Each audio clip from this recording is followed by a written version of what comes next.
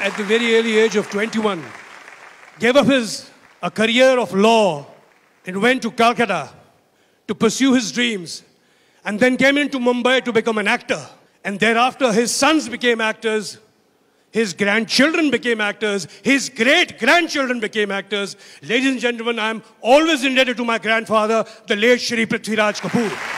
It would be very unfair on my part if I don't mention my family. My parents, my mother, my father, my dad, my brothers, my sisters, my lovely daughter. Thank you, Rizima, for coming from Delhi. Thanks. My son, Ranbir.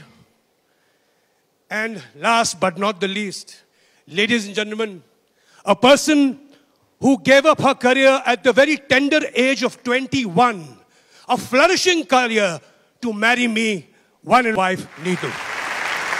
Thank you, Neetu, for really supporting me in making my career. Thank you for making my home. Thank you for looking after my children. Most of this actually belongs to you also. Thank you.